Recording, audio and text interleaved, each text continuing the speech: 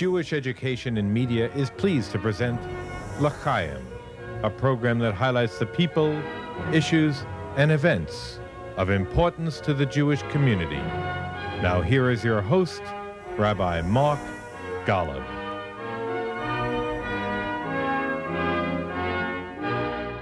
I'm Mark Golub, and one of the most controversial, sometimes contentious subjects in the American Jewish community today centers around an organization named J Street. J Street self-identifies as pro-Israel and pro-peace.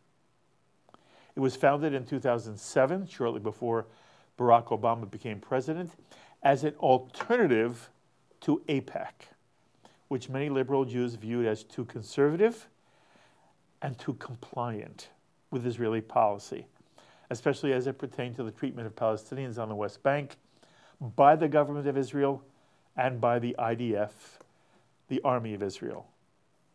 And J Street lobbied Congress to pressure Israel to be more proactive in working for a two-state solution. Now, for many American Jews who see themselves as liberals and progressives, they believe it is essential for American Jewry to use its political and financial strength to help Israel fulfill its founding principles of being both a democratic and Jewish state, and for J Street to do all it can to influence every American administration to help Israel live in accordance with Jewish values of respect and dignity and empathy for the other.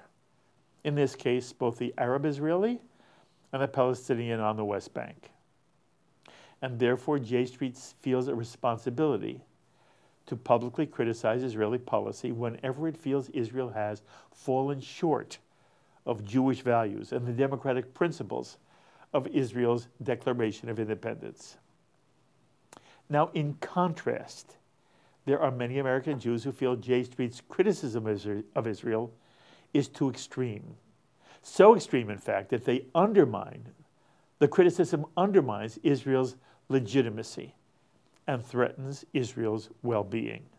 Many American Jews feel J Street's criticisms of Israel do not reflect the reality of life in Israel or on the West Bank, and they claim J Street unwittingly or wittingly promotes lies about the Jewish state as if they are true.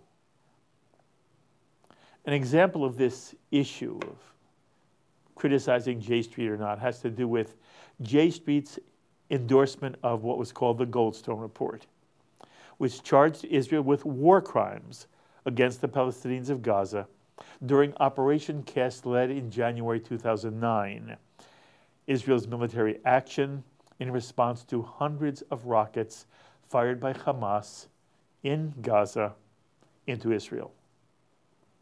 The Goldstone Report stated that Israel deliberately targeted civilians during Operation Cast Lead. When the report was published by the United Nations, J Street was approving, saying it was a true and accurate portrayal of IDF actions.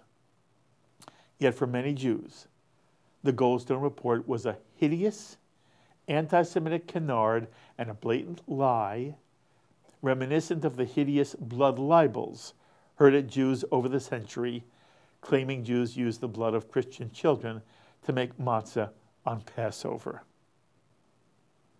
It should be noted that in 2011, Justice Goldstone publicly renounced the findings of his report. But by then the damage had been done, both in terms of public opinion and in the actions taken against Israel by the United Nations. For many Jews who are critical of J Street, it supported the Goldstone Report as symptomatic of a perspective which sees Israel as the bad guy. Israel's responsible for the Israeli-Palestinian conflict and for the failure to achieve a two-state solution. Critics of J Street also claim that while the organization says it does not support BDS, the boycott, divestment, and sanctions movement, designed by its founders to destroy the state of Israel. The fact that J Street welcomes leaders of the BDS movement to speak at its annual national conventions in Washington is somehow tacit support of BDS. And for these reasons, many mainstream American Jewish organizations have argued that J Street is not what is normally meant by pro-Israel, and that J Street does not merit being included in the large tent of American Jewry. And for example, J Street has been denied membership in the Conference of Presidents of Major American Jewish Organizations. Now, for the record, while I have been critical of J Street here on JBS, and while I find J Street to be often seriously misrepresenting the reality of Israeli life, I've had on L'chaim Jeremy Ben-Ami, the president of J Street. I've had on L'chaim Peter Beinart, a leading Jewish commentator on the left who's identified with J Street. And I've taken criticism for having had both Jeremy Ben-Ami and Peter Beinart on JBS. And while I personally feel they are both seriously mistaken in their positions on Israel and the Israeli-Palestinian conflict, I personally do not doubt their commitment to an enduring state of Israel. And I like them as people. I simply feel they present a reality that is very different from the one Israelis and Palestinians actually live with day to day. And that brings me to my very special guest on this edition of L'chaim. There are many rabbis on the American Jewish scene who support J Street and believe its goal is to help Israel become the Jewish society it was founded to be. On the other hand, there are those who believe J Street is undermining the state of Israel, and they therefore find it difficult to understand what motivates a rabbi to be part of J Street. Now, rarely do we have the chance to engage in discussion with rabbis who support J Street, and even rarer is there discussion that is respectful, if passionate. Well, on this edition of L'chaim, I have the opportunity to sit with, first, one of my favorite people in the Jewish world, and one of the leading figures in the American rabbinate today, a real superstar in the Jewish academic world, who spent more than 4 decades as a leading light at the Jewish Theological Seminary of America, known to everyone as JTS, which is the conservative movement's rabbinical school, educational college, master's program, and cantorial school. It's my pleasure to be sitting with Rabbi Burt Visotzky, who, in addition to being the Appelman Professor of Midrash and Interreligious Studies at the Jewish Theological Seminary, he has been profoundly engaged in interfaith relations, directing JTS's Milstein Center for Interreligious Dialogue. And Burt Visotzky has been in the forefront of conservative Judaism's commitment to social justice and public policy, serving as the Louis Stein Director of the Finkelstein Institute for Religious and Social Studies at JTS. Rabbi Burt Visotzky is a life member of the Council on Foreign Relations, and he is a member of J Street. It is wonderful to always be sitting with you at this table, and it's also very sweet of you to say you'd sit with me and discuss what is a volatile issue in the Jewish community, the question of why of support of J Street and what J Street is it pro-Israel, and why does it take the stands it does, and how does a rabbi who is committed to Jewish life in the state of Israel, a supporter of and a member of J Street. So the fact that you would be willing to sit with me and to let me just throw every question I can at you and give you a chance to answer is very kind of you. And I also, you should understand, first, Burt and I know each other, and I will ask him every hard question I can. But I'm sitting with a man who has a profound love for the Jewish people, the Jewish tradition, for Torah and the state of Israel. And my questions of him, even if we disagree, and we've disagreed on Jewish issues as well, whether we disagree or not, I have the highest regard for him. And I hope those of you who are watching, if there are those of you who love J Street, You won't get angry at me for asking the questions. And if those of you watching just can't understand how a rabbi could support J Street, listen to what Burt has to say. It doesn't mean you have to agree, but understand you're hearing the thoughts and the perspective of someone who sees things differently than you, but is a committed, passionate Jew. All fair? Fair. In fact, the principle that you evoke, that we should listen to one another and be able to critique one another in open, honest dialogue, is, I think, the principle that motivates J Street. Okay.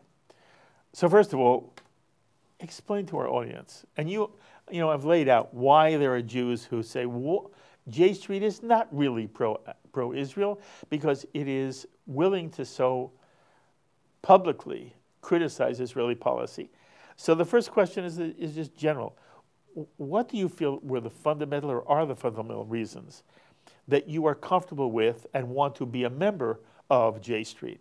So let me start by saying that I am a Zionist, I am a lover of Israel, and because of that love, and because of my knowledge of discourse as it is played out in Israel, I must be prepared to critique the state when I think they are doing something that doesn't advance their ideals. Which is to say, I don't think the issue is J Street. I think the issue is certain Israeli policies, particularly around the occupation of the West Bank. My first trip to Israel was as a teenager. I was 15 years old.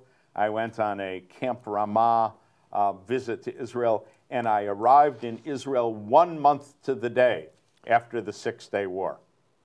So now that I look back, I think, my God, what were my parents thinking? How could they have had the courage, and it really took courage, for them to not drop out, to not demand a refund, to stay there through the war, and then say, yes, we're sending you. We need you to see what's going on there. And like any 15-year-old, we went and we shared the incredible, heady triumph of Israel having won that miraculous war. It was, for me, a phenomenal introduction to a state that I loved from afar, and now there I was drinking tempo and eating falafel. And we who were there, our Hebrew was good enough to have heard Ben Gurion speak. And one of the things he was quoted as saying led us all to a conclusion that maybe the old man was a little senile. He maybe had Alzheimer's, although we didn't use that term Alzheimer's in those days. We said he was senile. Actually, we probably used the Yiddish, Ever Bottle.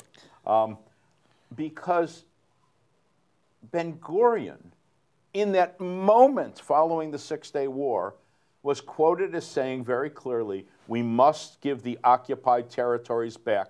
They will destroy the state. And we thought, that's crazy. We just got this land. We have all this living space now. We're much safer than we were before. We defeated all these armies out to get us. What's he talking about? Well, that was more than 50 years ago. And I think, sadly, he was not senile. He was prophetic. It is at risk of destroying the state. You, in your introduction, said that we want Israel to be a Jewish and democratic state. That's a hard thing to do, by the way, because if you're democratic and the demographics are against you, well, you could get voted enough out of office that the state would no longer be Jewish.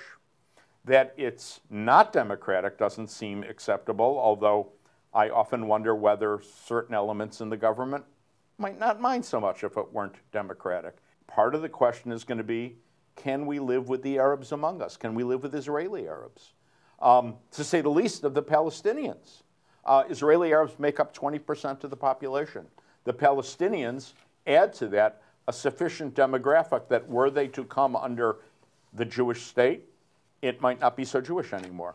So I am of the belief, and I share this with J Street, that we desperately need a two-state solution. We need a Palestinian and a Jewish state who learn to live in peace with one another, side by side, who respect one another, who are aware of both Islam, Christianity, Judaism, who can speak Arabic and Hebrew and maybe even a little English. Because I have this naive view, and it may still be the view of a 15-year-old, that Israel triumphant should be Israel at peace with its neighbors. In that same year, 1967, having conquered Jerusalem from Jordan, the word on the street was, never again will there be a wall separating us. And of course, now Jerusalem has a wall, and lots of Israel has a wall separating us. So we have rebuilt with our own hands the things that we thought were horrible.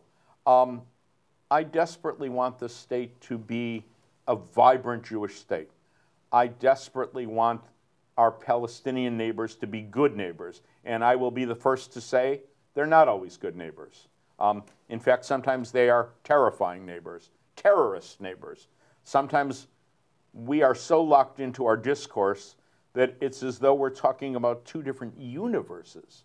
I have had the, I don't know if it's a privilege, but the occasion to sit with Abu Mazen and talk about Jerusalem, and he would not even say out loud that there was a historic Jewish presence in Jerusalem. So that's not honest discourse. On the other hand, if the Palestinians want to have their part of Jerusalem, which for a long time everybody knew this is Arab Jerusalem, East Jerusalem, and then there's West Jerusalem, Jewish Jerusalem, I would be very happy to figure out how to share. Maybe 25 years ago, I was quoted in the New York Times as saying, we should learn to share. And I got death threats at JTS for that. How? JTS? Yeah, people found my email and they sent me death threats. It wasn't JTS people. No, not JTS people. It was outsiders, Jews, who were so distraught that we might share God's holy city, what my Israeli colleagues call Ir Amim, the city of the nations, because Muslims have a claim to Jerusalem, Christians have a claim to Jerusalem, and God knows we Jews have a very long claim to Jerusalem. What's the Jewish claim? The Jewish claim is a biblical claim, that it goes all the way back, and we're there now. What's the Islamic claim? The Islamic claim is that that is where Muhammad went up to heaven. And that doesn't mean that's a rock. By the way, you know Jerusalem's not mentioned in the Quran. I do know that. So what's their claim? The claim is a historic claim over the last 1,500 years where Jerusalem has been the third, and I'll explain this a little bit in a second, the third holiest city after Makkah and Medina. You don't have to explain. You understand that for people who are outside of J Street. Yes. And there's so much that you said, there's so much you've said, much of which I think is non-controversial. And I think most American Jews, if they get past the name J Street, would not disagree with you. And I'm happy to tell you where we agree. But when you then suggest that Christians and Muslims have a claim on Jerusalem like the Jews, in other words, you didn't say the Jews have a major claim. By the way, we understand that those of Islam feel a connection to Israel. That's them in a claim. And that Christians who have Rome feel a connection to Jerusalem because that's where Jesus was crucified. No one would disagree. But the way you say it suggests that you think Jews, Christians, and Muslims have an equal claim. And to most of the Jewish world, they would think you're out of your mind. But I want to ask you now, I want to come back to some of the things you've said because I want to understand your perspective. Okay. And by the way, that's all. And I want people to hear your perspective. Thank you. Okay, so there's a wall now. Who built the wall? The Jews. What was the first wall? The first wall was the barbed wire wall at the L&B gate that the Jordanians built. What did that wall do? It kept the Jews out. Keep Christians out? In fact, yes. Yes, it did. Okay. And was this because the Jews were trying to kill the people who were on the other side of that barbed wire fence? I suspect the Jordanians thought so, yeah. Oh, okay. By the way, what you've done is you've identified one of the differences between those who support J Street and those who don't. I want to articulate it because if I'm wrong, you correct me. Mm-hmm. One of the reasons, one of the things you see at the moment is that the barbed wire, which was built created by the Jordanians at the end of the armistice of 1949, during the War of Independence, where Jordan was part of a number of armies trying to destroy, obliterate the state of Israel. And we couldn't, and at some point there's an armistice, and the Jordanians say to the Jews, you will not tread on the other side. Absolutely. The reason they did that was they were convinced that if Jews did come over that barbed wire, they would kill Jordanians. That's what you think. I think Jordanians thought that, yeah. Okay. And they thought it and through the bitter experience of the 1948 war. What bitter experience? Because Jews, Baruch Hashem, thank God, the Jews were able to defend themselves and actually beat the Jordanians. In a war. In a war. Okay. In a war that we did not start. Correct. And as far as you know, no Israeli, no Jew snuck across that barbed wire fence and slit the throat of a Jordanian child. I'm not, I'm probably not, I would love to believe not a child, but certainly there were Israeli commando raids against Jordanians. For what at that purpose? time, For what purpose? for what the Israelis would say, and I'm not here to debate it, to protect the state. By the way, you're telling me, you can cite for me historical reports of Jews going across the barbed wire into the old city of Jerusalem, occupied by and controlled by the Jordanians, to kill Jordanians. If they felt threatened, there has been in the last 20 years, not Americans, not J Streeters, but Israeli historians who are now uncovering the archives, whether it's of the Haganah or Lehi or the other organizations, that the truth is, the Lehi did not operate after the War of Independence. Lehi did not. Irgun did not. Why would you quote that to me? You know they didn't. And people who don't know hear this conversation and they think that Burt Visotzky thinks that Begin kept on and Shamir kept on and Stern, who was dead by that time, was still doing raids. Why did the Jews build their wall? The reason that is offered, and I'll qualify that in a moment, is that it would prevent terrorist attacks. But you don't think that's the real reason? I think it's one of the reasons, and I will say point blank, it seems to indeed have prevented many terrorist attacks. Since that wall was up, the incidence of terrorist attacks is, I cannot question it, unquestionably down. I'm saying to you, I want you to understand why people are critical of J Street and don't understand why a rabbi who is as committed and caring as you, it just means, by the way, we see things differently, would equate what Jordanians and Palestinian terrorists have done to Jews with what Jews have done to Jordanians and Palestinians, as if there's no moral distinction or distinction in quality and kind. It's not, by the way, that there has never been a horrific Jewish act of terrorism, bestiality. I don't mean they ate people, but there have been ghastly things. Yes. Okay. They are, number one, few and far between, and they are condemned by the entire Jewish world, including leadership of Israel, except for a far, far, far small right fringe.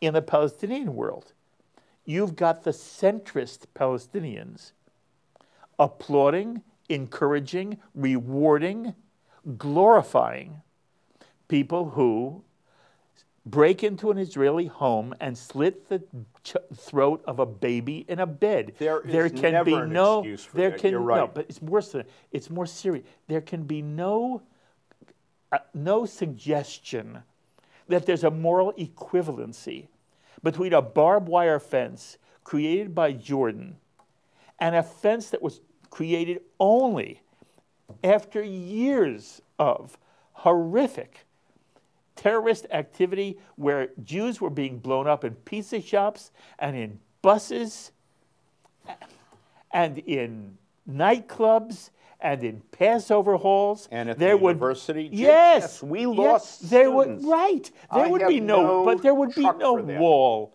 There wasn't a wall for years and years and years. All right, now, Meg, it's another question about the Six-Day War. So you were there. Ben-Gurion makes a very famous comment. We shouldn't keep this territory.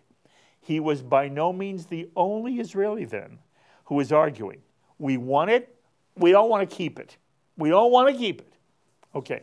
There are many people who don't know what Khartoum was.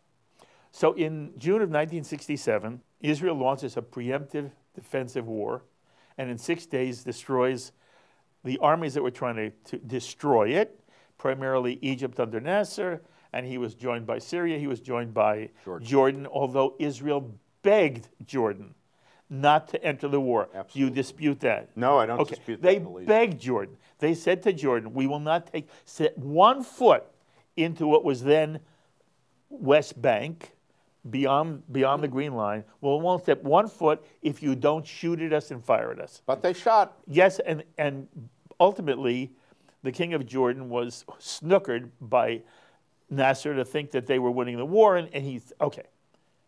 Now they have won. Okay. Do you remember who was prime minister then? You may not remember because you were very young. Levi Eshkol. Levi Eshkol, indeed. So Levi Eshkol, and by the way, also Moshe Dayan was arguing, we don't want this territory. Indeed. Okay, but he wasn't the only one. Levi Eshkol made an offer to the Arab League.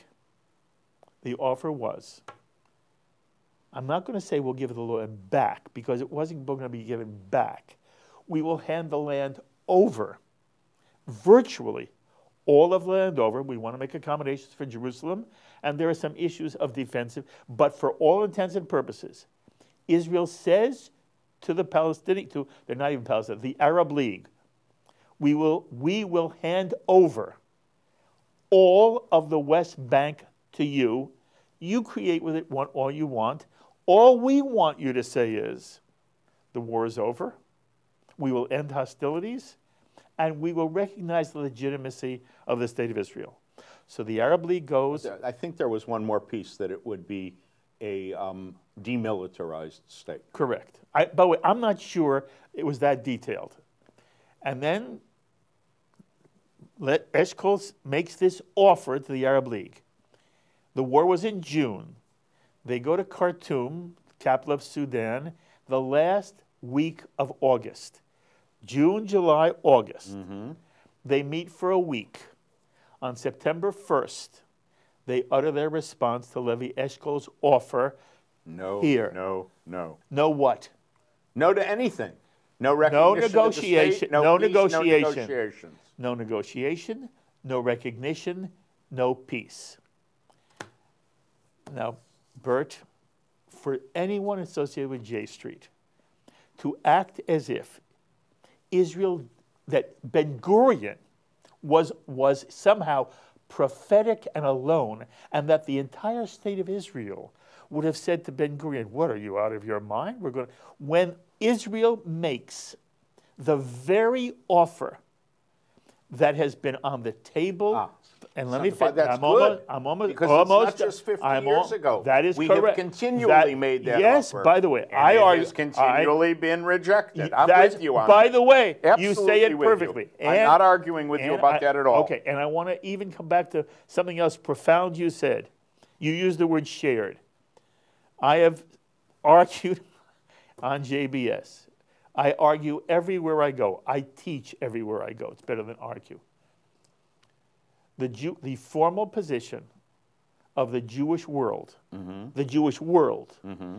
1936 till today, has been, we will share the land. In 1936, the British Peel Commission comes out with a document and says, although this land west of the Jordan River was meant for a Jewish homeland, the Arabs who are living here will never accept it. The only way this will ever work is if we divide the land west of the Jordan River. The British had already lopped off all the land to the east of the Jordan River and created Transjordan, which later became the state of Jordan. which is not a modern state. It's a state created by Britain out of what was the Palestinian Mandate. Okay. So Britain says to the Jews, look, the only way this will work is if you share the land. This was a huge blow to the Yishuv living in the land at the time. And the Jewish agency, the Jewish leadership met, they debated, and what they ultimately said was, all this land should be ours. We want this to be ours, but you know what? There are two peoples living here. So you know what? We will share the land. The Jews said formally in 1936, we don't like it, but we agree to share the land. That has been the Jewish position from 1936 till today. Mm-hmm. It was reaffirmed in 47 when the United Nations affirmed the League of Nations idea of a Jewish homeland. In 47, there's the partition plan, and the Jews once again accept a map created by the United Nations, which we have on the screen right now, which shows a Jewish state that is literally impossible to defend. It is a strip of land along the Mediterranean Sea. All the rest is now going to be the Arab state of Palestine. Mm-hmm. And the Jews say, okay, we'll share the land. After 48, when the Jews create a state of Israel, the Arab world says, over my dead body, they invade, and lo and behold, there's the War of Independence. It goes until 1949, January of 1949. A ceasefire line is established, and that becomes known as the Green Line, the unofficial but de facto border of the state of Israel, which all of us know, and whenever we envision the map, we see the map. Right, that skinny little... Exactly right. And the Jews said, fine. And the Jews have said from that day on, anytime the Arab world wants to make peace with us, from 67 till this day, and we could go through every single war, every single battle, we can go through every offer made by Barack and Omer and Kerry and Obama, and every single time, from Oslo through today, tragically, the Arab world has said, I'm sorry, we're not sharing this land. So for us, it's from the river to the sea, Palestine will be free. Two distinctions. One, that now it's not all the Arab states, but yes, certainly still the Palestinians. The only ones who count. Are rejecting. The only ones who are at issue to J Street. J Street's concern is how Israel treats the Palestinians. I'm with you. And you and I agree. The Palestinians are irredentist. And when you talked about you had a conversation with Mahmoud Abbas, it was a very disappointing one. Yes, and by the way, if I'm you, I want Abbas to say anything conciliatory, because I want to come back to Israel and say, we can do it. Because at Oslo, 85% of the Israeli people were prepared to give up the West Bank and divide Jerusalem. Yes. Okay. I believe the same 85% believe the same thing with one caveat. The caveat is they don't believe that there's somebody honest on the other side.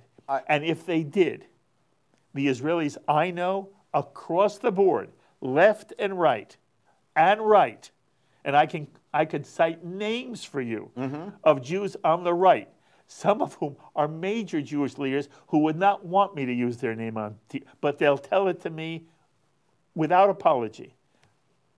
They will say, if it means my child and my grandchild doesn't have to serve in the IDF, patrolling the West Bank or the Lebanese border or this crazy Gaza, of course I'd give up land. And that's the Jewish notion. And so, then I will shut up. I'm about to shut up. Okay. When I hear somebody say to me, I support J Street's position that it's Israel's fault.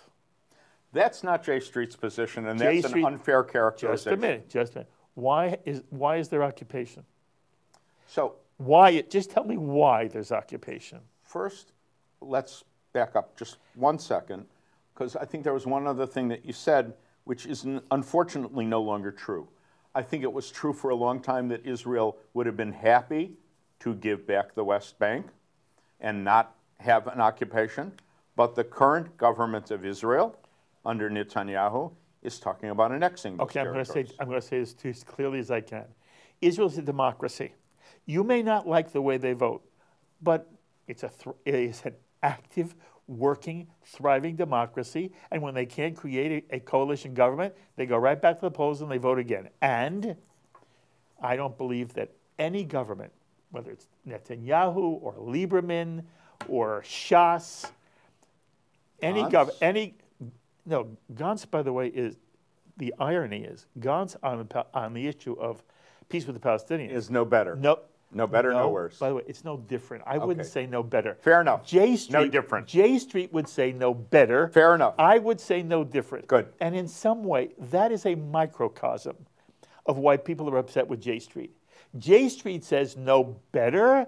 Mark and others would say it's no different. It's very interesting to us that the labor, what used to be labor, that the left in Israel, blue and white, with merits and with labor hanging on and Gesher, and all of them would have no difference in policy on the West Bank in terms of peace with the Palestinians than what you and I would call the right. But my point is different. My point is this, that if the Israeli people ever believed the Palestinians would live with Israel as Canada lives with the United States, the Israeli government would have to listen, or the Israeli people would throw them out on their ear. And no Netanyahu, and no Lieberman, and no nobody would stand in the way. And the reason why people right now in Israel support Netanyahu, while many of them hate the guy, or feel he's been there for too long, is they feel that ultimately they're in a war. And that's the other thing I want to hear you talk about. Does J Street understand that when a nation is literally at war, and we're at war with the Palestinians every day, we may not be in battle. Battles in war take place periodically, but we're at war with people who want to destroy us and the state of Israel. When a people is at war, when a nation is at war, they're given a wider berth. And the way Israel has conducted itself in the midst of a 70-year war of annihilation is remarkable.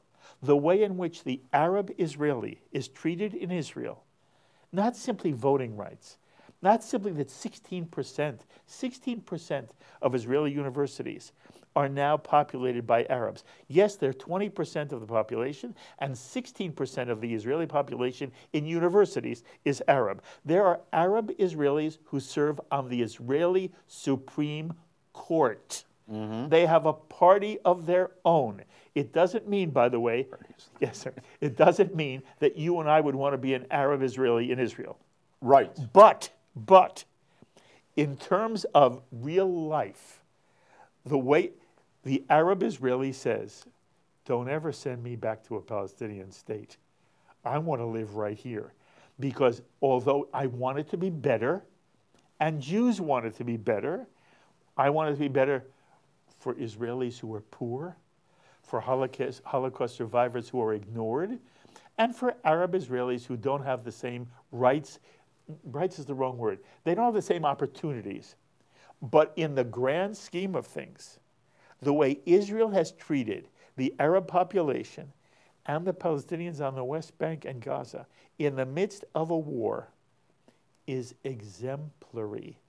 And when you say you're against occupation, it sounds like you think Israel's there because it wants to be. Israel would withdraw in a heartbeat. Israel has already said time and time again. And the difference between the J Street attitude and the non-J Street attitude is we weep over Israel's necessity to be an occupying power, but it isn't occupying. It has a responsibility under international law to administer that territory.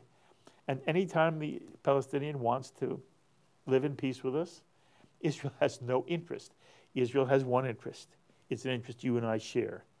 It can never jeopardize Israeli security. Absolutely. And one of the things that you and I believe you believe this, is that Israel has an absolute right to exist and to be the legitimate democratic Jewish state of Israel. There are people inside your organization, and it's not Jeremy Ben-Ami. It's not. Jeremy Ben-Ami is misunderstood. By the way, I disagree with him as I would disagree with you, but I don't believe he doesn't want Israel to exist. But you've had vice presidents of J Street who've said Israel was a mistake. So first let me be clear. I am a member of J Street. I pay dues, I support it, but I am not J Street. I don't speak for J Street. I don't work for J Street. You don't speak for J Street? No. By the way, you don't have a congregation, so you're in do you ever speak about this to your students? Actually, I'm very careful. In my classroom, my job is to teach Midrash. Right. I do not have a platform there to talk about Israel. I think one of the great tragedies of not only American Jewish life, but Jewish life in general, is that Israel somehow has become a topic that is forbidden. That's terrible. But particularly in America, there's a great deal of disagreement about how Israel is, in fact, living out the occupation. We agree totally. Halavai, would that it were so that we could tomorrow sign an agreement and say, we're done. You have your state, we have ours. And the Palestinians, as they famously say, never miss an opportunity to miss an opportunity. That has been a tragic part of the relationship. But that does not mean, Mark, that Israel has been perfect and that there are not exigencies of the occupation that cause Israel to do things that are regrettable. The exigencies of? Occupation, which you would call a war. And you don't believe it's a war? I don't believe it is necessarily a war right now. Okay. I think Israel has such overwhelming power, and I want to say Israel overwhelming power. I would never want it to be otherwise. We must have that overwhelming power. But how we use it, and whether we use it as responsibly as possible, you and I might disagree. That said, I also want to be very careful and, rare for me, somewhat humble. I don't live in Israel. I have family there, and some of my family I vehemently disagree with because they really think Bibi's a little soft.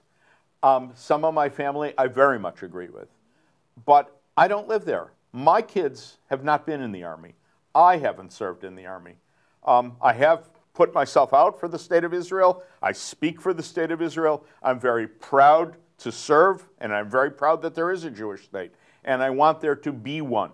And that is my issue. And that's why I am a supporter. What is your issue?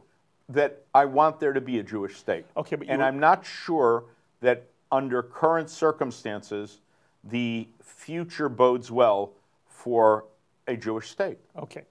But you were saying something that is, again, I think is, you said it so beautifully, but I want you to develop it, because this is also an area where J Street comes under criticism. Mm-hmm. There are American Jews who say there are certain issues that you've got to leave to let the Israelis decide on their own. That those of us living in the safety of New York or Seattle or Miami or Chicago or Connecticut, where our children aren't on the front lines, and you and I never have a sleepless night over the life of our child or our grandchild. That we, at least not in Israel. We have plenty of sleepless nights, I'm sure, but you know what I meant. But that puts us in to use your word, there should be some humility. Humility, in the American yes, but I do not give up my right to criticize. First of all, I'm a Jew. That's like my patrimony. We criticize, we argue, we heatedly argue. Second of all, it is a Jewish state. If tomorrow I chose to make Aliyah, I would love to believe that I still have that right, which means that I can be on the line, and that right allows me part of the discourse for the Jewish state. I don't vote there, and that ultimately is what decides. And I want to point out that in the last number of elections, Netanyahu has never won a majority. It's not that. No, he's but, never won a majority. It's not just, he had. Prime ministers don't win majorities. Well, there have been prime ministers, I believe, who have won majorities. But you're right. It is a state that cobbles together a government. Right. It gives, you win a plurality. It gives some parties way more influence than I wish they had. Right. The system is nuts. To which just for an example, if I perform a conversion according to every rule of halakha, it will not be accepted in the state of Israel. But that's not, simply because that's not a J Street I'm an issue. American Jew. That's not what J Street's upset. That's what you. One of J Street's. That's an issue that JTS and the conservative movement, the reform movement, but that's not what we're talking about here. What we're talking about here is this.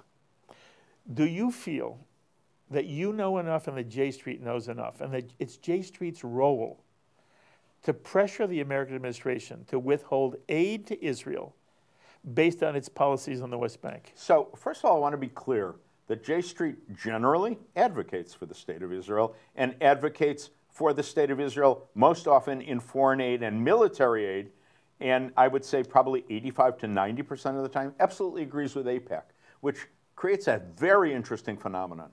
AIPAC people are here, J Street people are here, they speak and lobby House members, they speak and lobby the Senate, and when we are saying the same thing, the House and the Senate are like, oh, wow, they're all agreeing? We're going to do it. So more often than not, J Street's lobbying I don't know of why the you House would say this to me. I asked a is very specific very question. pro-Israel. I asked a very specific question. Do you think it's appropriate for J Street to pressure the United States to withhold aid to Israel because they don't like the policies that Israel has on the West Bank? I think you're asking a question that's trying to be posed as an either-or, which requires a much more complicated answer. That's why I'll listen. I think depending on the But what policy, J Street has done, J Street takes the position that the United States should withhold aid from Israel until Israel does certain things that J Street believes Israel should do. And what are those things? End the occupation. How? And curtail settlement policy. Well, I agree that we should curtail settlement policy. Here is the disagreement between people who support J Street and those who think J Street is inappropriate. You believe the Jewish community, pieces of the Jewish community, you and your friends should try to influence, should try to withhold aid to Israel because they're not doing something you like on the West Bank. You're comfortable with that. From the perspective outside of J Street, the reason why J Street, to people outside of J Street, view J Street as it's less than pro-Israel, is they would argue the following. Whether I agree with a policy, I disagree, and many, many Jews outside of J Street have profound disagreements with Israeli policy.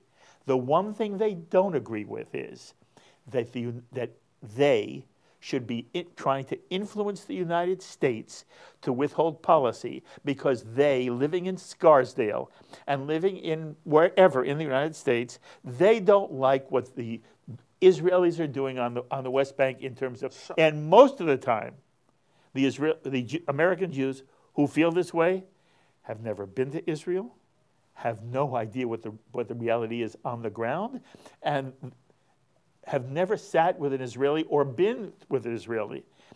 But it doesn't matter. What matters is you're comfortable saying that Israel isn't doing what you think Israel should do, therefore America should be pressured not to aid Israel. So let me flip this around for a moment. As a citizen of the United States, I am uncomfortable if I believe that Congress is using my tax dollars to support policies that I believe both short-term and long-term will harm the state of Israel. Give me an example.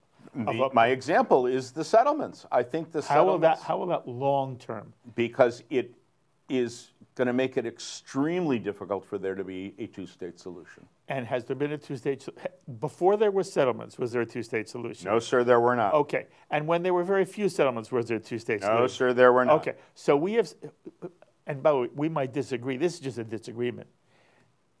I've already told you, I am of the persuasion that the Jewish community has always said we'll share the land, and I believe in a two-state solution if the Palestinians are willing to live with Israel as Canada lives with the United States. Short of that, I don't believe there will be a two-state solution. So, I believe at the moment Mahmoud Abbas doesn't want a two-state solution. Mahmoud Abbas does not think there should be a state of Israel. I do not see a Peace Now movement in the Palestinian world. I do not see Palestinian intellectuals writing op-eds in the New York Times blasting Abbas for dragging his feet with negotiations for Netanyahu.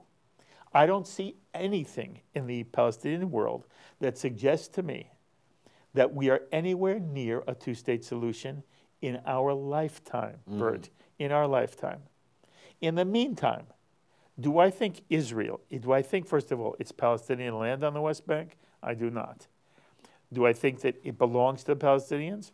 There's no historical claim, and there's no legal claim. The land beyond the Green Line is of no qualitatively difference, no qualitative difference between the land on one side of the West Bank, Green Line, or the other. And the Palestinian makes that point every single day when he believes Tel Aviv is a settlement, and Haifa is a settlement, and Jaffa is a settlement, and Netanya is a settlement, and Caesarea is a settlement. As far as he's concerned, there's no distinction between Kiryat Arba and Tel Aviv. And as far as the world is concerned, there was land from the West Bank to the Jordan River. It was supposed to be ultimately created for two states, provided two states said they wanted it. The Palestinians said, we don't want it. So, but Mark, you're also saying that from the Jewish side, there is a belief that Kiryat Arba is always ours, that the West Bank is always ours. All I said was Jews have a right to live on the West Bank, just as Arabs have the right to live in Jerusalem. But wait, I would be horrified if an Israeli or an American Jew, and there are some on the very right fringe, who thinks all Arabs should be put on a truck and dropped off in Jordan. Let me ask you about Jerusalem. I am pleased that there is multiplicity of ethnicities, Christians, Muslims, Jews, Arabs, Jews, living in Jerusalem. And the state of Israel gives them full rights of citizenship. A, that's not entirely true. And excuse me, what right of citizenship doesn't an Arab Israeli have? In East Jerusalem, well, one of the simplest ones, which obviously has a good explanation, but it's real, is they can't serve in the army. They can, and they do. This is factually incorrect. They've never been told they can't because they're discriminated against. There was at one point this idea we didn't want to put Arabs in a situation of fighting their brethren in a war. But there are Arabs who are serving. We had a guy named Yahya Mahmoud, a lovely kid, 23 years old, an Arab Israeli from Afula, who comes here and talks about what nonsense he's being taught. And then I want him to do a show on JBS. I can't. Why? He's serving in the IDF. This isn't true. It isn't true. But that's not the issue. The issue is that I can't believe you think there should be a Judenrein place on the face of this earth. I don't think there should be a Judenrein place. All right. Well, okay, then let there be a Palestinian state, and let the Palestinian flag fly over Kiryat Shmona. Why not? I'll tell you why not. Abbas says he won't tolerate it. But for you, it's the Jews' fault. It's the Jews who are occupying. And I'm saying the following. I respect your right to see Palestine, to see settlements and Israeli presence in a different way. We can argue about that. The difference isn't there. The difference is I ultimately want, and by the way, I'll be happy to influence any Israeli who comes into this room. But in the end, the Israeli goes back to Israel and works it out. And my job and your job is to support the Israelis' attempt to create a viable Jewish state in a world where they are at war. And yes, maybe our most fundamental difference between those who are part of J Street and those who aren't is that we understand tragically, this is a human tragedy, but it's not caused by the Jews. Human tragedy, the Palestinian people are right now enslaved by a corrupt leadership that would rather see them miserable while they put millions of dollars in their pockets and keep them at war with the state of Israel. We're at war with the Palestinian world? I disagree with you that we are actually at war. I am still deeply concerned that Israeli policy in Jerusalem on home building is vastly uneven and gives rights to Jews that it does not give to Israeli Arabs, let alone Palestinians.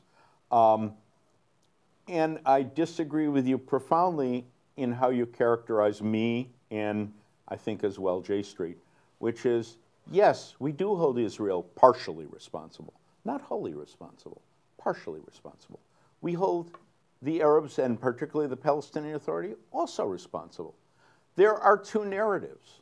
No, there are not. No, sure. no. There's no two narratives. That's where we disagree. There are facts here.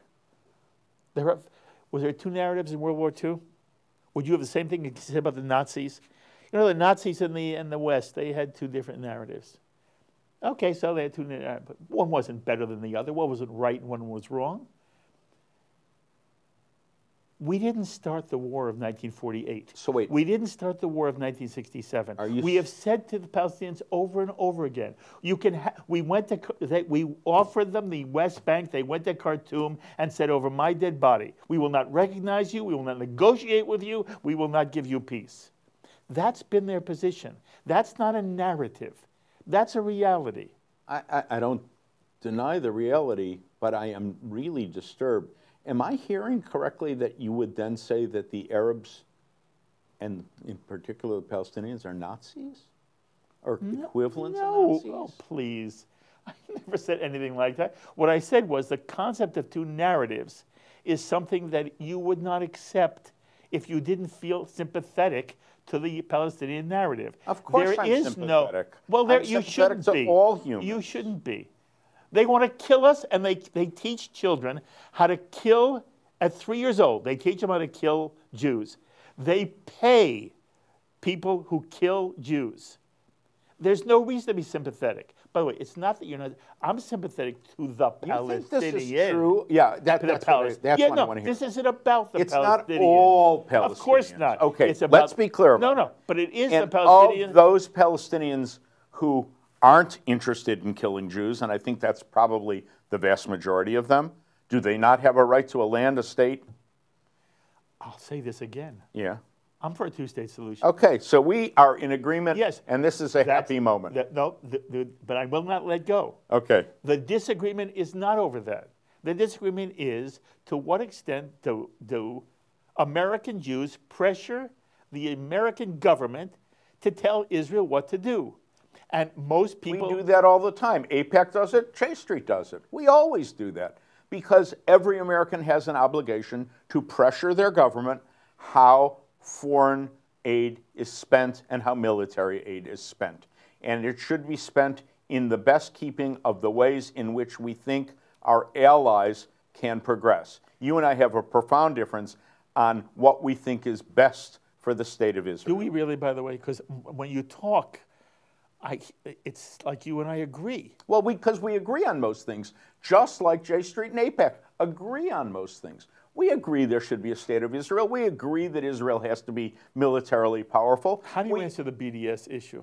I don't like the BDS issue at all. But how do you like the fact that J Street has BDS leaders come to address their annual convention? J Street has all kind of people come, just like AIPAC has all kind of people. No BDS person comes to AIPAC. No, definitely not. But there are. Why don't you say I think J Street is wrong to have BDS people come to address the convention because it gives tacit approval?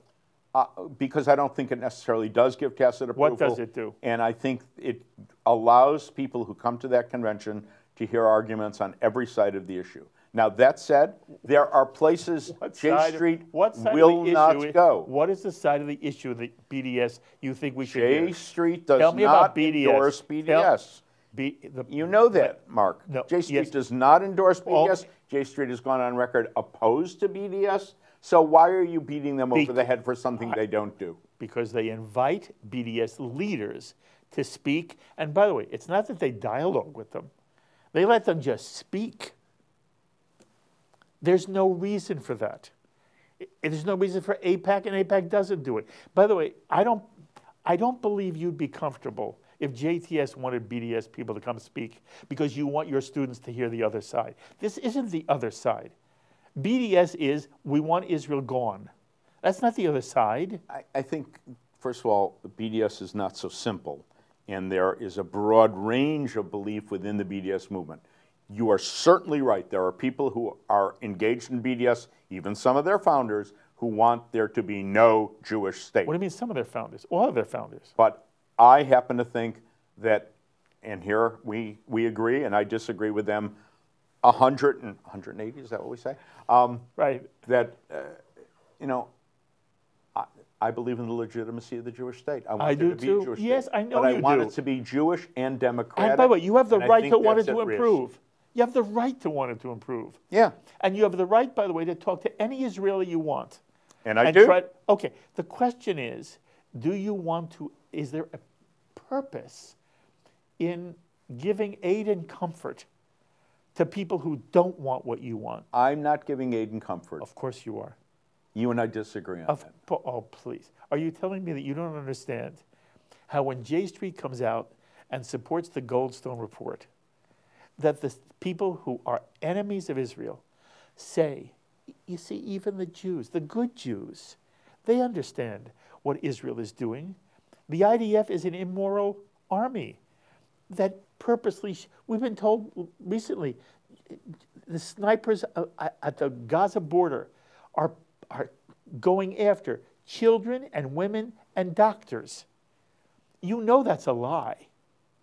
Don't you know it's a lie? I want that to be a lie very much. You don't know it's a lie. I don't know. I want that to be a lie. I feel bad because what you're saying is Burt Visotzky, as much as he loves Israel, as much as he understands who Jews are, thinks that the IDF sends 17, 18, 19, and 20-year-olds to the Gaza border to shoot children. I don't believe the IDF does that, but that doesn't mean it can't happen. Precisely because they are 17, 18, 19-year-olds, and like all of us, no one is perfect. Are you saying to me that every now and then there is a disturbed Israeli who does something crazy? That's for sure. That's not policy. The argument isn't that there's a crazy here or there. The Goldstone report didn't say Israeli policy was, but there were some crazies. That's not the issue. And you skirt the issue. And by the way, I understand why. You and I agree. This makes you very uncomfortable. No, I haven't said anything about the Goldstone report because I think one of the tragedies of the Goldstone report is that the Israelis refused to cooperate or defend themselves. And that's part of what gave such a skewed report. Had Israel been cooperative, it might have been very different. Okay, you and I can disagree, procedurally on that. And but we do know this. Richard Goldstone, before he wrote that report, was a well-known Zionist leader in South Africa. You do know the Goldstone recanted the... Yes, I do. Okay, and you do know that J Street supported the Goldstone report. It was a mistake. Did you support the Goldstone report? When I read the Goldstone report and when I talked to Goldstone at the time, I thought that what he said, and he was very clear about it, was extremely disturbing. I don't believe he was making stuff up. He was reporting what he saw. That's why I'm especially upset that Israel did not do anything to dispel that. But you don't mean he saw nothing. This was all reported to him. He wasn't on the front lines anywhere. No. Okay. You're right. You and I see things so much the same, okay? And yet. And no, it's not even in yet. The difference is very nuanced. It isn't broad. And I'm saying to you that I could talk to other people who support J Street, including other rabbis. They're much more, they're angrier than you. You're not angry. I think you're right. You're troubled and disappointed. You're not angry. I can talk to J, and I don't think you think Israel is it's not Israel's fault, but there are many people who think Israel could fix it. I don't know. Israel can't fix it, right? Unless you have somebody else on the other side who wants to work with Isn't that sad? But I'm not sure. I think you're right about nuance. Nuance is a very subtle thing. And I think partly J Street gets slammed for people who are further and more angry maybe. And I We're think, not nuanced as you are. But what I want to say is the ways in which we agree, I suspect by and large, are the ways in which J Street and AIPAC agree. Okay, the one thing We have enormous the areas of agreement. The one thing where we disagree, Yes. we disagree, as you and I have, Yes. heatedly. Yeah, but not terribly heatedly, just passionately, Passion- not okay, heatedly. passionately.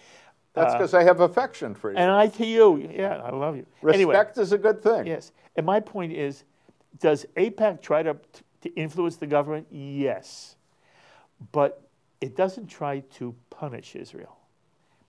And what J Street says is, you're not acting right. You're like they're like a parent, and therefore, our influence isn't to help Israel. It's to punish Israel. And then after you're punished, you'll change your ways. AIPAC isn't trying to get Israel to change. What AIPAC tries to do is say, Israel is in a predicament. We want the United States to support Israel. We want bipartisan support for the state of Israel.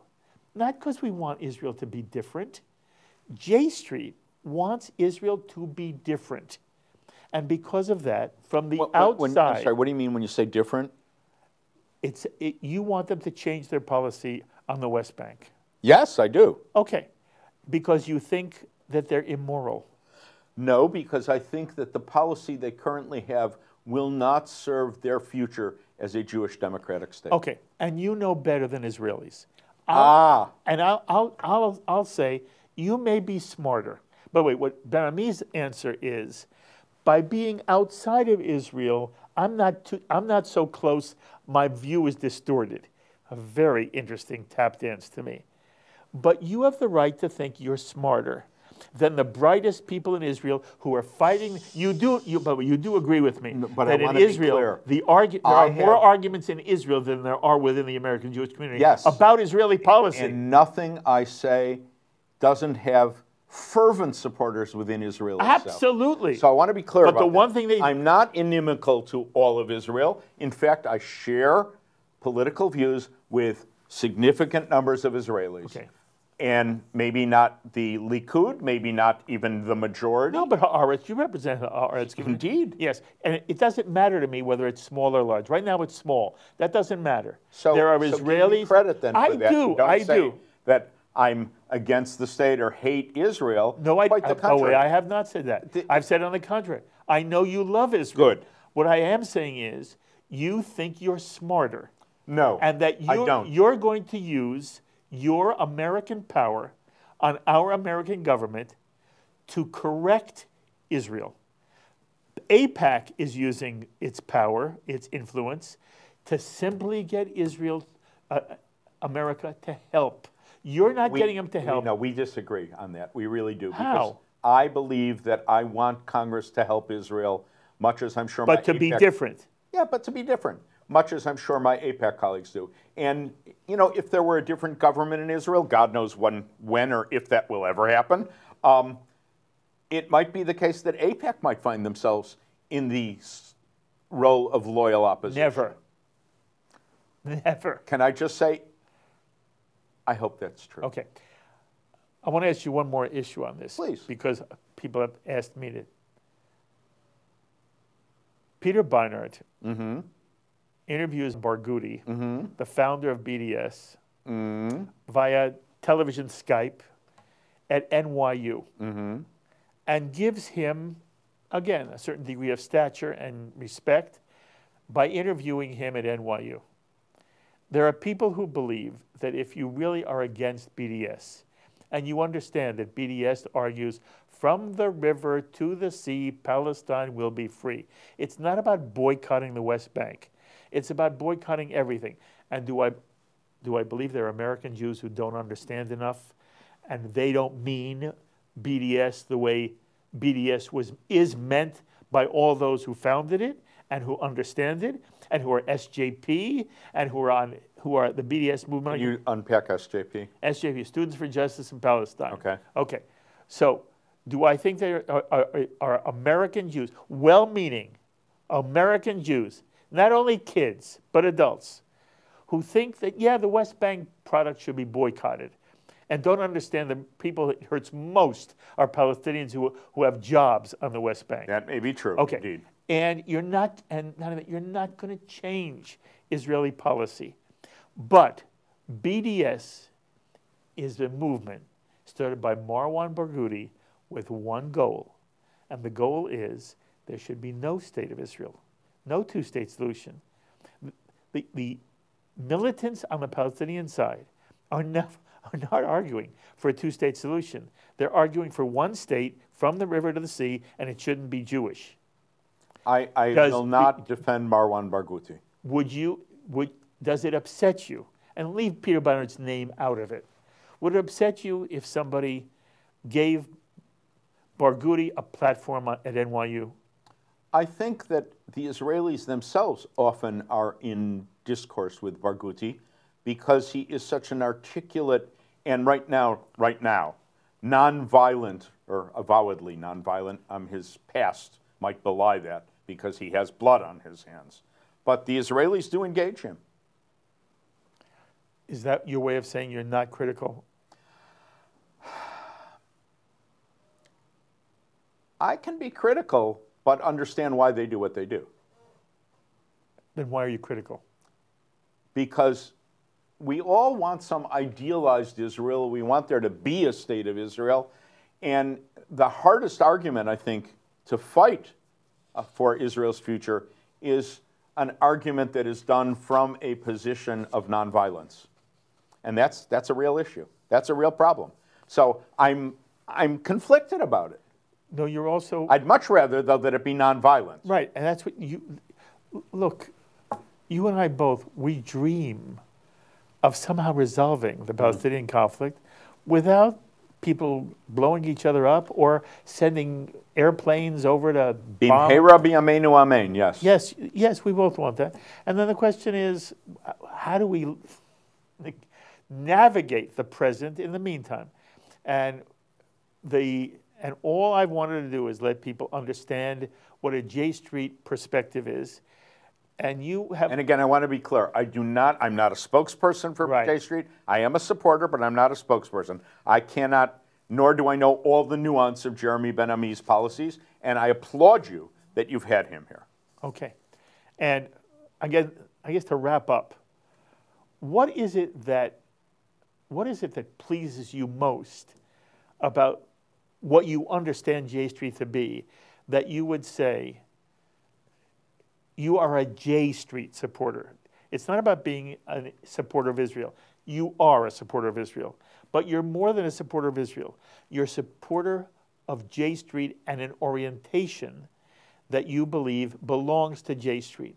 Because I believe I have a right as a Jew to criticize the policies of the State of Israel that I disagree with. Oh, who doesn't believe that? And J Street does that with great articulation. Okay. And it doesn't bother you if the criticism is that the Israeli army engages in brutality? It bothers me endlessly that the Israeli army engages in brutality. No, because you believe it does. Of course it does. It's an army. Excuse me. No, of course it doesn't. Of course it doesn't. The Israeli army, not defined by Jews, is the most moral army on the face of the earth. By the way, I'm not debating that it's the most moral. Okay, so that doesn't mean that it doesn't occasionally do things that are brutal and disturbing. It never does. If you're telling me that there are individual people who sometimes do something that we are not proud of, nobody disagrees on that. The question is policy.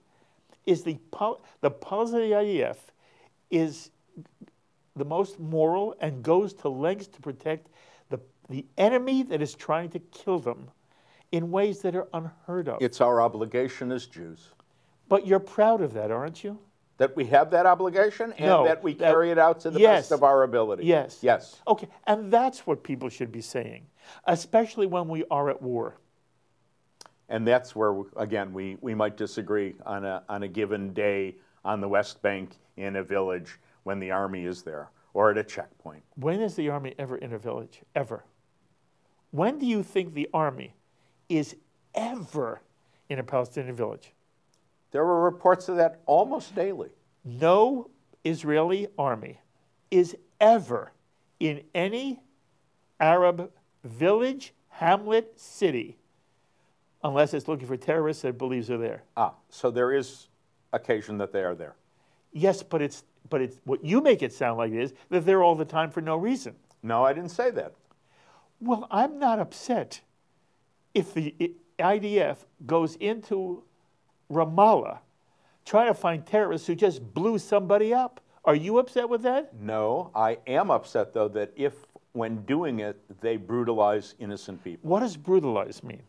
It can mean just busting their door down at 5 a.m. Okay, if that's what you mean by brutalize, It the generally definition of attested as a lot worse. Like what? What do you think Israeli soldiers do when they're trying to find a terrorist? I think that they will beat people. I think they will. Do they arrest- beat people for no reason? You think they just No, they willy-nilly believe- beat somebody? They believe that it may get them information they want. Okay, if there's, do you? And here I'm with you, that they are probably, in fact, doing that against Israeli law. No, they're not. No, they're not. The question is, under what circumstance do you think that Israel has a responsibility to extract information from people who could save Israeli lives? And by the way, it's not that I think Israeli lives are intrinsically any more valid than a Palestinian. Nobody's blood is redder than nobody's blood. You and I both know that. We agree. From No, we totally agree. Absolutely. And I want you to know something else. I've said this a million times on JBS. I have Palestinians who I have been very good friends with. I'm in the hospital. My best friends are Palestinians. The best nurse I have is a Palestinian. When my time is done at Shaarei Tzedek Hospital, a Palestinian friend has his brother drive me back to the hotel, to the Rome Inn Bal. And are those people at war with you? No. Okay. But wait, let me say. Then we are really it's totally not singing off the same It's not page. about the people. It's about the regime. Yes. There was a regime that is at war. So all I'm saying to you is you and I understand that it's not about the people. People, by the way, don't want to be at war.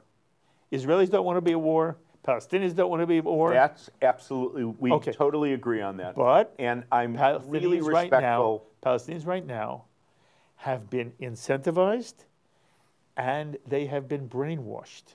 They have been schooled into thinking you and I are the descendants of monkeys, apes, and pigs. By the way, that's their narrative. I'm not denying that.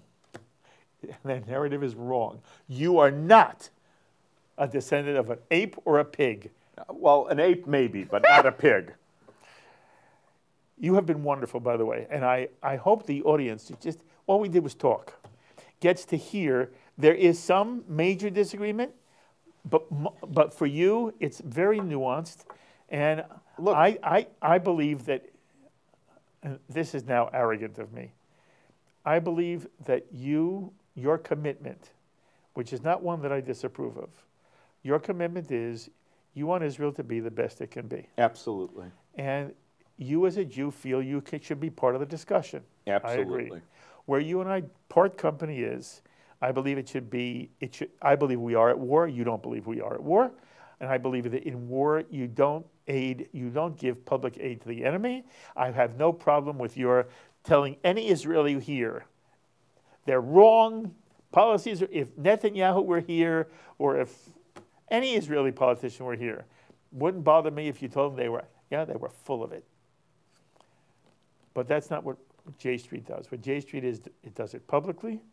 It criticizes the IDF as if it were itself immoral. Not that they're immoral, they're stupid acts, but that it is immoral. It did validate the Goldstone report, and whether Israel had very good reasons for not participating. It was a stacked deck, and if Israel had participated, it would have given credibility from Israel to a stacked deck. I understand why Israel did not go along with the Goldstone report, and the only question is, once it was published, did Jews endorse it or not. Most Jews did not endorse it.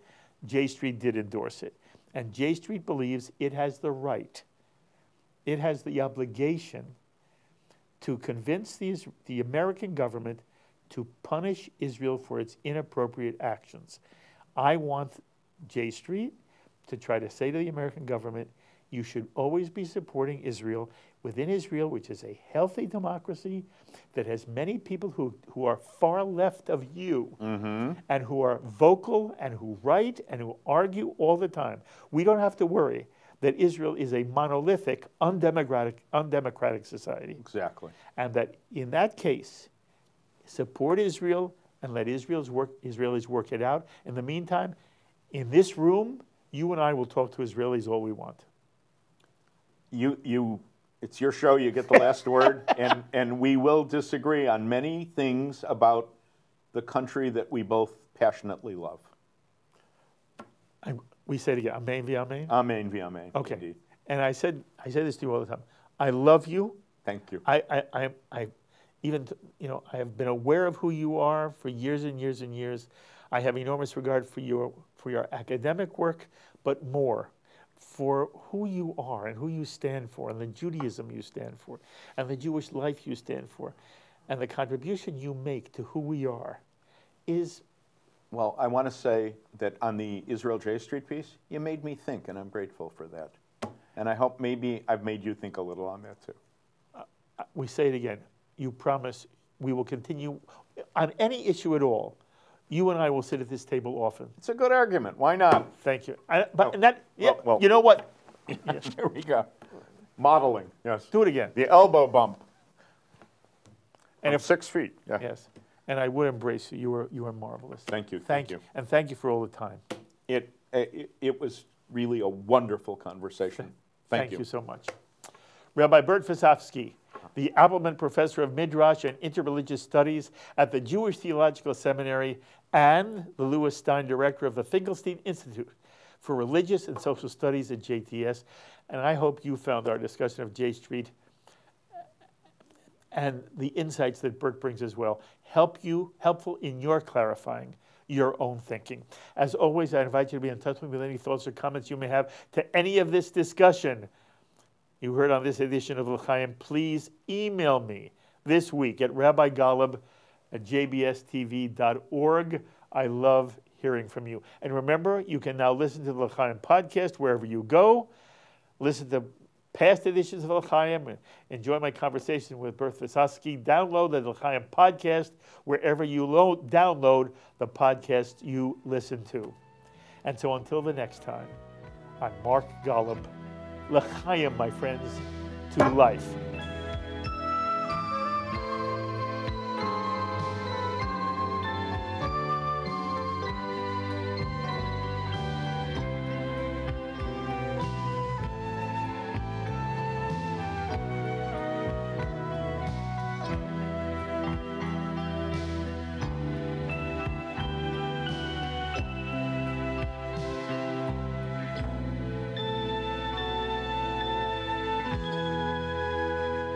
L'Chaim is a presentation of Jewish education in media.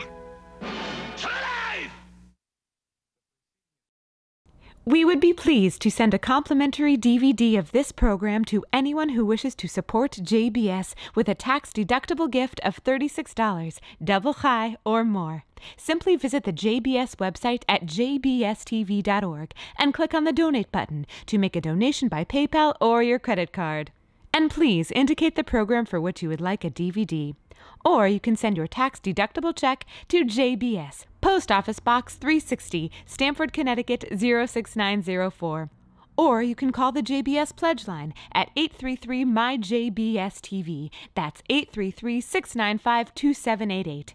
And again, please remember to indicate which program you would like to receive with our compliments. We thank you for your kind support.